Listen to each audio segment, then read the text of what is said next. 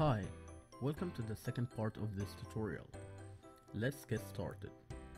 Take the PCB and cut it to the desired shape.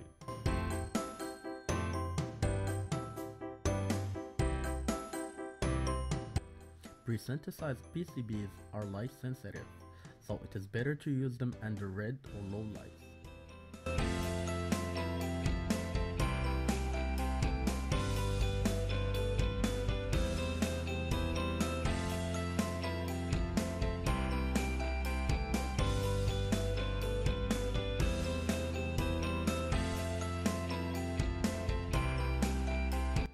Take off the protective film from both sides of the PCB and place it in the artwork folder we prepared in the previous tutorial.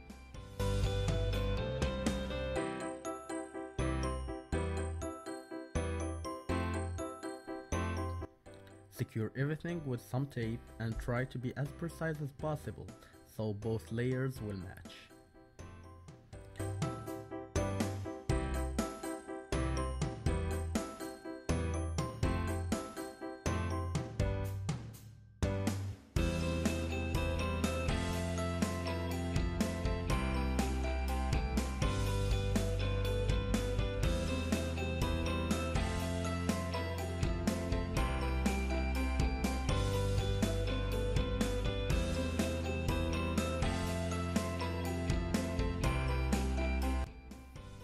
Place the PCB 6 inches under CFL lights for 8 to 12 minutes each side.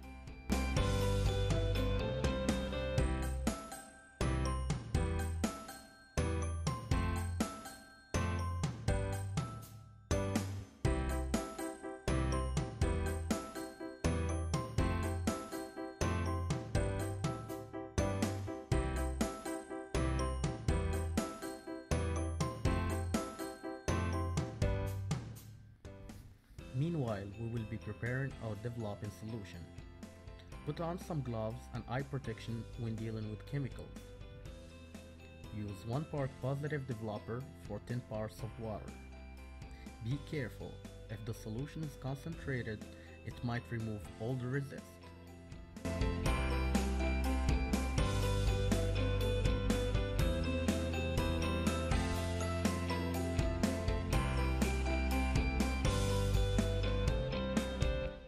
Remove the artwork and place the PCB in the solution.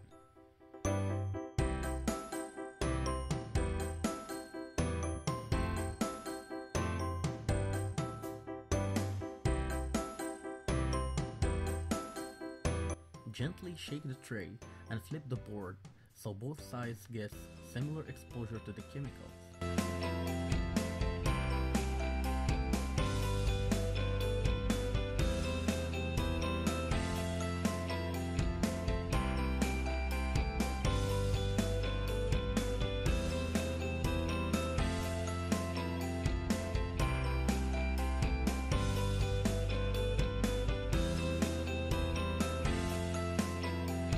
Because the exposure to light wasn't the same for both sides, I will use a brush to remove the excess resist on the component side.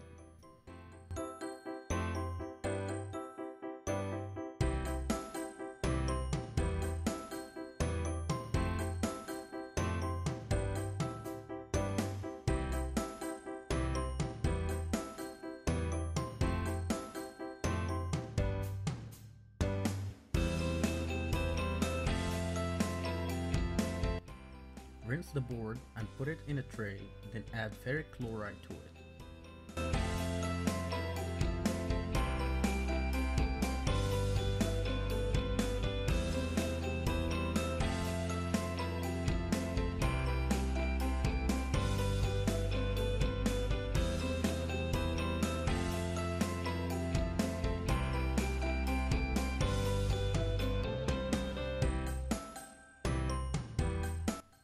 You can heat the solution for faster etching.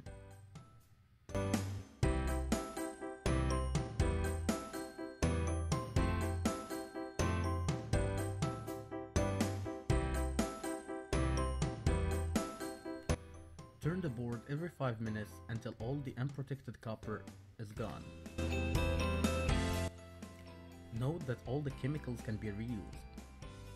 Please contact your city hazardous material department to be informed of the proper way of disposing your chemicals.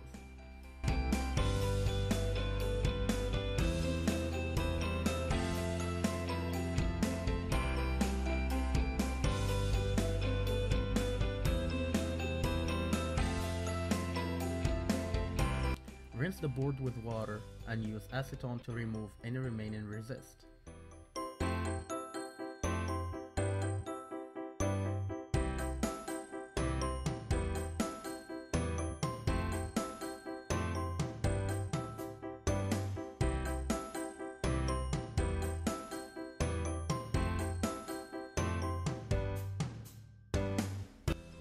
Rinse the board again with water and place it in a tray.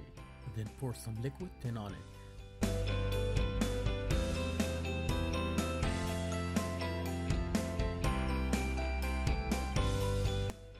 Rinse the board one more time.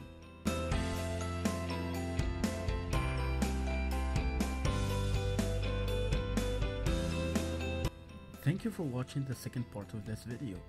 Subscribe to our channel if you want to get informed of our new videos, and click on the link below to watch the first part of this tutorial. Thank you.